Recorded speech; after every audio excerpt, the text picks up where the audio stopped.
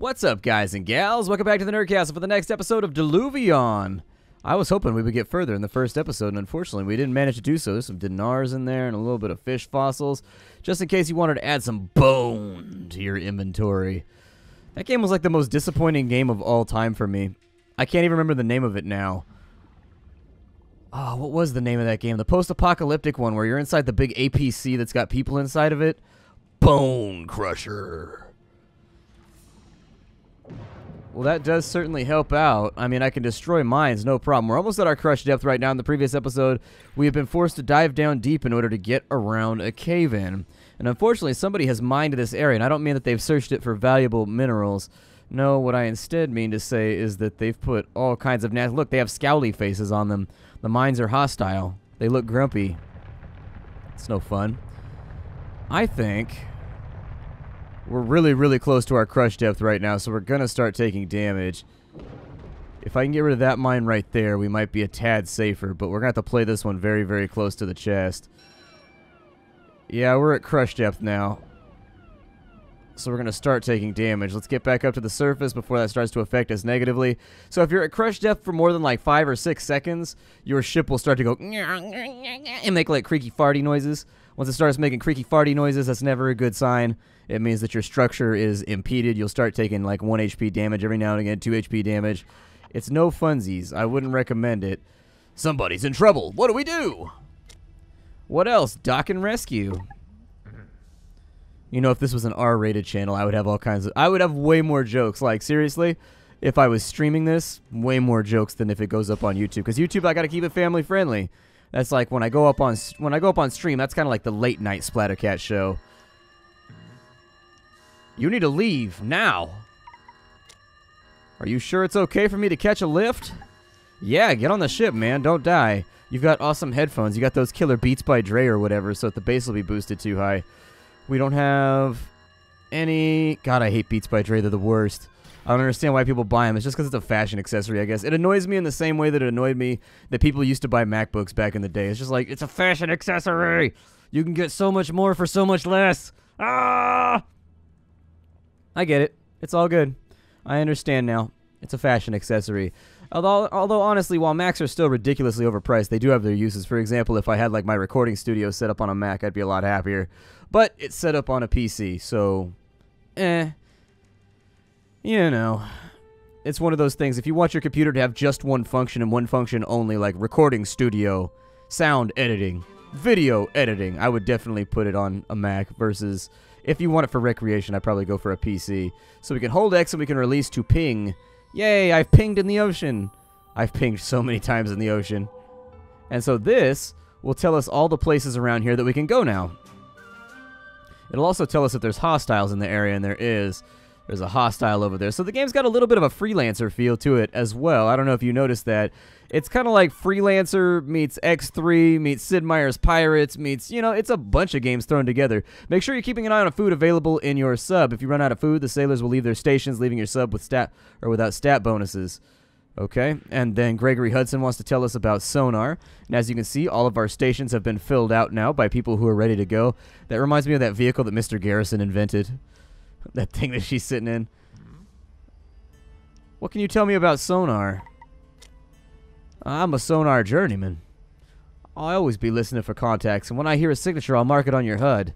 The thing is, I can't hear very far, and that's where the Sonar ping comes in. Send out a ping, and it will greatly increase my hearing range. The more you charge a ping, the more I'll be able to hear. For contacts, I have a better read on. I can even put up a targeted lead for you if they're in range of guns. So yes, a very, very useful... So that'll give me plus 20% charge time and plus 20% range.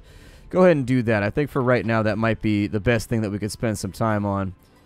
That minnow's not around here, right? So we got a couple of locations we can check out. I think that's the iron minnow right there. What's over here? So this is a bit of a ways to the south. You do have a map, by the way, but you have to find the chart for your zone before you have an official map, in case you were wondering how that works. Chances are I'm not going to be able to dive too much deeper in this area. What is this over here? Ping it! We've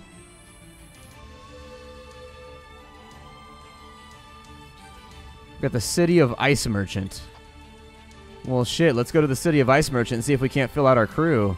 God, I love the music in this game. The music in this game is really, really good. Whoever did it, they got like a real like Hans Zimmer vibe going on. I don't know. It grabs you while you're playing the game. I want to stand on the bow of my ship and just be like, ahoy! First time seeing the City of Ice? Who built this? Nobody knows. It's been here for hundreds of years. So what's your deal? I'm a gunner, of course, and your ship has guns. We're a perfect match. I guess if that's as far as you want to take the line of inquiry, sure. Docking away! Docking harpoons at the ready. Fire them on out, chaps. Alright, so inside this location, that's our storage chest, I think. This lady, we can talk to her, we can buy and sell shit. Let's go ahead and buy and sell shit. Got a knick-knack or two, take a look. So she's got some money on her. We will sell off those fossils to make 72 bucks, 378. We'll sell off the books.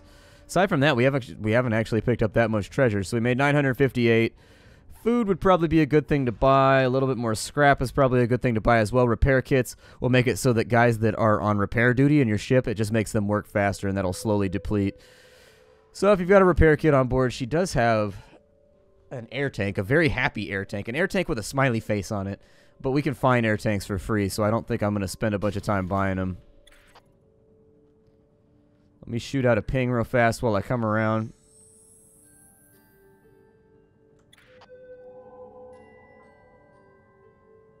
So there we go. We've got a crippled flounder and a glacium vigilante.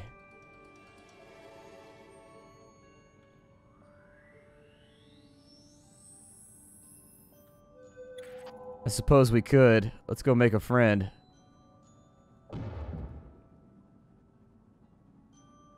I would be remiss to waste my ammo, though, firing at him this early on.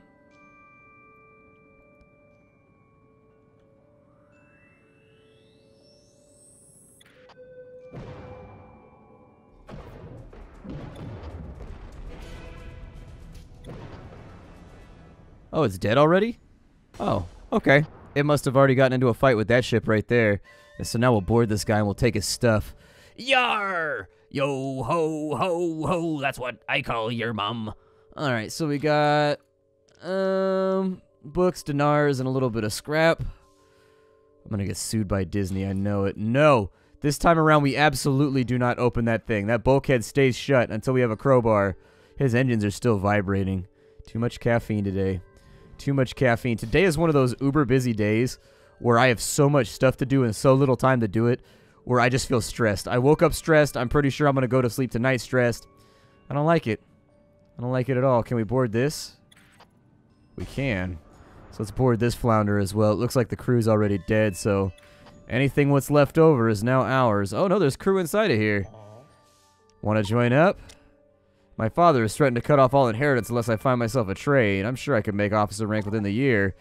For 1,000? Shouldn't he come for free since he's stranded inside of a busted ship? Want to hire the best sailor in the ocean. 610, she's got 2 endurance. Yeah, I'll take it. We need more crewmen. I don't know what endurance is good for, but we'll check. We'll also take their books and some of their other good stuff. Sorry, man. I'm leaving you stranded. You were not interested in the deal. I would have just signed on for free if it got me off the sinking ship that I'm about to die on. Alright, so it probably wants to put us back on course. Yes, indeed. Our fishy dues are all over the place. Paying our fishy dues. We've also used up a bit of ammunition getting into these fights, but I'm glad we finished that guy off without any problems. We've also got a flounder pirate up there. I don't think I want to get in any more fights for right now. The payoff doesn't seem to be worth the amount of scrap that we go through at the moment. And so I think running away is probably our best option. Let's kick it into overdrive. This is not a speedy/swift ship, though. This ship is not good at that kind of stuff, so you know, bear that in mind as we go forward. Got another ship right there that appears to be of the same type as ours. So I wonder if later on we buy new ships, or do we just retrofit the one that we already have? Because I'll probably swap this ship out as quickly as possible, just because I don't like its attributes, aside from the fact that it shoots forward, which is pretty cool. Shooting forward is really, really nice. Believe me, you don't understand the value of being able to shoot forward until you have a ship that can only shoot backwards. It's at that point you're like, man, we really need to get on this. Like, engineering-wise, we need to put somebody on this job right now. So that's the beacon keeper right there. Let's go talk to the bacon keeper.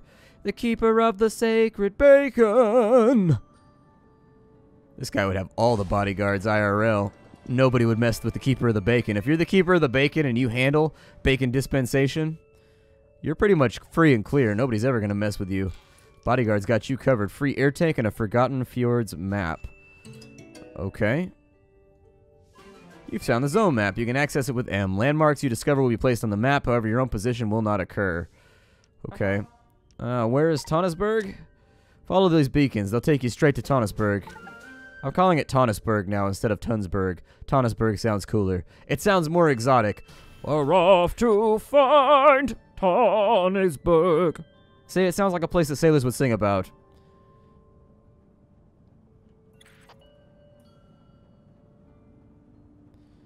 So I think anything that we sonar gets added to our map. That or it's anything that we sail up on. Here, we want to go to this research capsule over here. Maybe it'll have something good inside of it. I also like how a flashlight follows your reticle. It's like a little thing, but it illuminates whatever you're looking at, and it just makes it easier to see what the hell's going on. You found Stavkirk. Okay. Apparently I found Stavkirk. You found your first landmark. When you discover a landmark, it is marked down on your compass and your map. If you don't have a map for the zone yet, don't fret. The landmarks you found will be added to your map when you get it. Okay, cool. So we've got ourselves a heart pendant and a Stavkirk chart. So that'll increase the endurance of a crew member by 1. The Blessed Chapel could have only been built to honor the deep, no matter what the skeptics say. Why else would the deep have saved it from his waves, the Dweller Priests? Alright. So we've got the charts. So, like, where do I count as being right now? What is this map? I'm in Forgotten Fords. So we've got Stavkirk over here.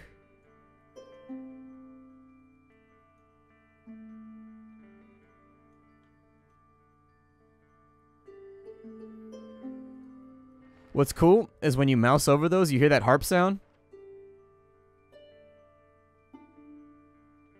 They stay in tune with the background music. It's really, really cool when you mouse over those. It's always little things with games like this that you notice that you're like, that's a really, really cool feature. And it makes you really, really want to review the game positively because it's got tons of little things like that that just make the UI more interactive in ways that most players just won't even notice. So which way do we go? Tonnesburg's not too much further. We can follow these beacons to get there. And so how are you finding the new recruits? Boy never says anything except to apologize, and the girl never shuts up. The rest of the crew don't do more than mumble. If we make it to the endless corridor, it'll be a miracle. Alright, so we've got our crew. We've already got somebody assigned to Sonar. So what does she want? She has accuracy and fire rate for perception and strength. Okay. As far as endurance goes, that's strength and endurance for there. That's perception and intelligence for there. So this individual would more than likely be best served here to give us engine power, so we'll be a little bit faster if we have her stationed there. I don't know. They don't level up. Like, you have to use those little pendants and things on them to make them better, in case you were wondering. So if we go to our inventory right here, and then we click on that, we can decide who we want to put it on. I'll give it to Melissa Smithson for right now. Just make her like the endurance individual who makes us much, much better at enduring, because nobody else is actually at a station that requires endurance. So why worry about it? Extra engine power is something that I'm passionate about too. So our ship should be 30% faster right now, although given how slow it was previously, that's probably not going to post much of an improvement. Let's go ahead and fire out a ping here.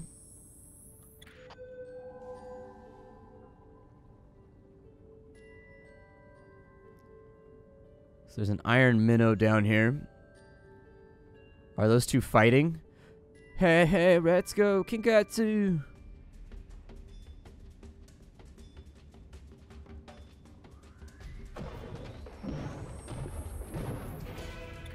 How about?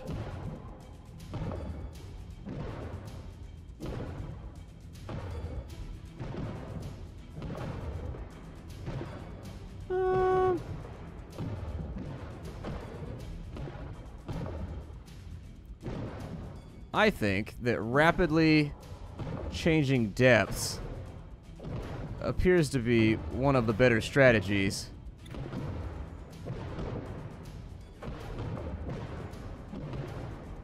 There we go. If we can unload on him right there. I would dearly love to stop being shot.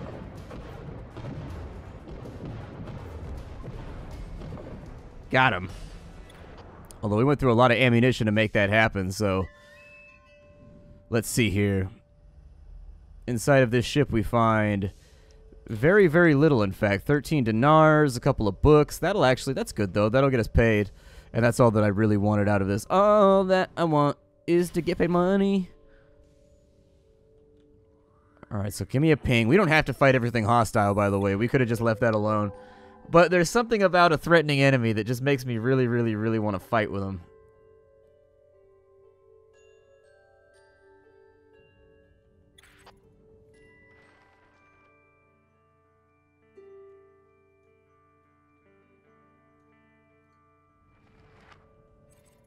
I'm not exactly sure where we're going right now. Presents kind of an interesting issue, but I think we'll probably at the next location spend a bunch of money getting ourselves some extra food. And then after getting the extra food, I would also suggest that it might be wise. It might be practical. Oh, there's another thing down here. What is this? You found a landmark, Carl the Slow. Is that what I'm at right now? Take us upwards. Is this dockable? Warning, low food. Yeah, we'll take care of that in a minute. So having found the Carl the Slow, let me ping to make sure there's no hostiles in the area, because I'd really prefer not to eat any more torpedoes for right now. Guild Protector, Vehicle Engineering Guild. We've got the Tonnesburg Courtyard, so we have found the place we're supposed to be. I would continue pinging for as often as you can, actually. I would use pinging all the time. Let's slow down. Our crewman has something he wants to say to us. So where to next? Well, Hasley should be in one of the capsules around Tonnesburg. And so he is actually... I'm going to go ask inside the Vehicle Engineering Guild. I think that's probably where he's at. Maybe. We should be safe now that we're inside the realm of the Guild Protectors. Nothing should mess with us.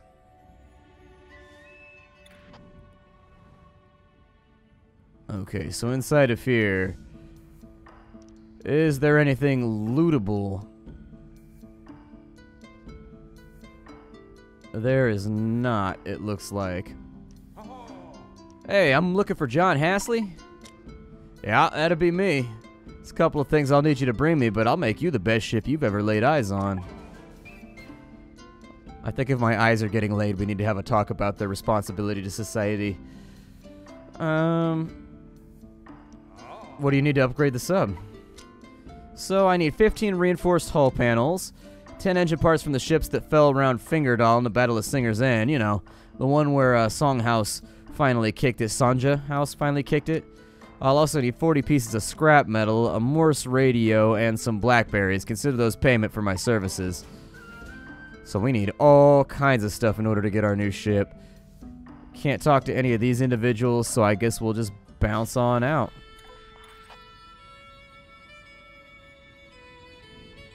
What's up? Let's see, where can I find reinforced hull plate? It's down in Rhinefjord in the minefields. Be careful out there, plenty of live explosives. Okay. So we've got a drill dwelling down there. The Tonnesburg Courtyard is up there. So my suggestion is that maybe we make a little bit, we rise just slightly. Then we'll pull into port over here at Tonnesburg. And inside of Tonnesburg, we can't really do much there. Can't loot that, and we can't loot any of that. What does this have? What do you want? Don't waste your money on racing, kid. Shark fighting's where it's at, if you know the contacts to get in. Shark fighting. Yar, shark fighting. We be fighting sharks. Hey, you heard of Hasley? Oh, never mind. We've already been to Hasley. We don't need to talk to that guy. Hey, you a sailor? I've dabbled a bit in sailing, but there's only so much fun you can have blowing things up with torpedoes. I'm looking for a torpedo officer. Listen, mate, I'm fully aware of what type of ship you're piloting. It's not one that would lead you to require a torpedo officer, yeah? Now, the combat ship, because it can't shoot forwards, the reason it can't shoot forwards is because it has a torpedo tube on the front. Torpedoes are pretty badass. They allow you to shoot the enemy and make them hurt. Ah, we found an ears pendant. And then we also got a sea chart. What's the sea chart go to? Oh, it's just for treasure hunters, I guess. Do we have anybody that's willing to buy or sell here?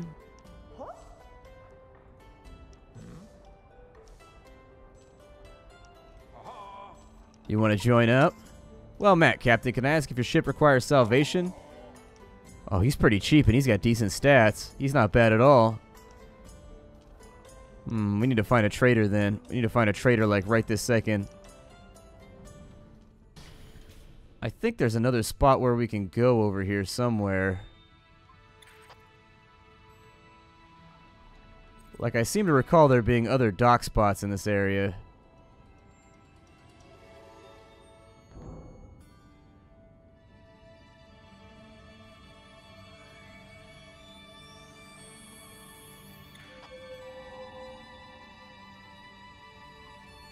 So it does look like we have a live heading over here.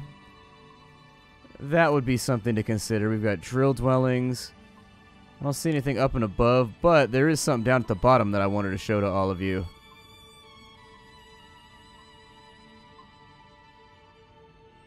We're caught up in a current right now. There's a research capsule down here, and it's built into the back of a giant dead crab, the frozen giant. Cool stuff. Ocean has crabs, lots and lots of crabs. So that's got a repair kit inside of it, a free torpedo, and a frozen giant chart.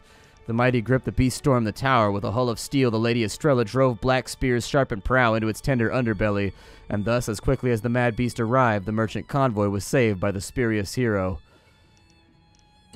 Well, there you go, frozen giant chart. We've also got repair kits, and we've got torpedoes, which I'll probably just sell off because we need the money. We can't do anything with any of the rest of this, the horseshoe crabs or the weird shark thing with the schnoz. It's a schnozzle shark.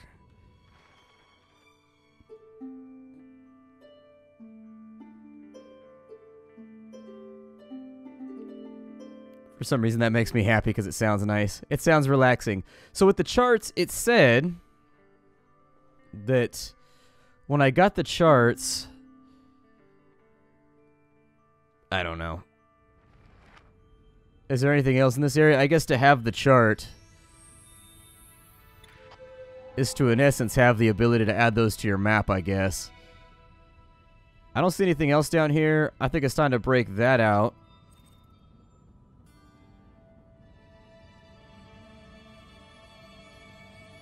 So it wants me to go this way. For unknown reasons. Alright, well, I guess I'll follow it through. Hit that overdrive, son, because I got a need for speed. I like going fast. And while we wait, let me reassign crew very quickly. I'm going to put her right there so that she can start repairing the ship. It's a little messed up.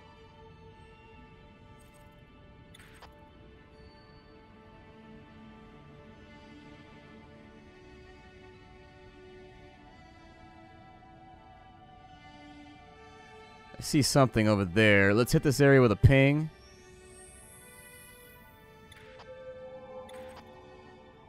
So there's a research capsule down here. With the repair kit, there we go. Our ship is actually repaired quite well at this point. This is a giant seat.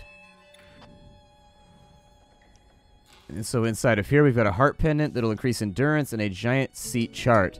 These walls were constructed to save the town that once lay directly behind them. Even their desperate attempts to delay the inevitable could not save the lives or their houses. Okay, and then we got another pendant. So we've got a perception pendant and an endurance pendant. I'm going to say that our wisest course of action here is going to be to jump inside the ship. And with the endurance pendant,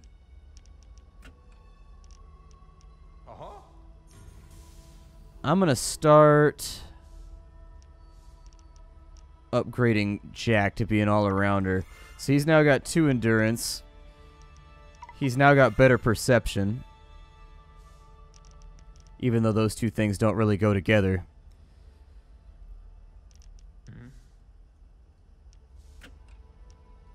So there it is. I'm going to leave her on repair duty for right now, because I didn't see that much of a marked difference in the speeds we were pulling anyways.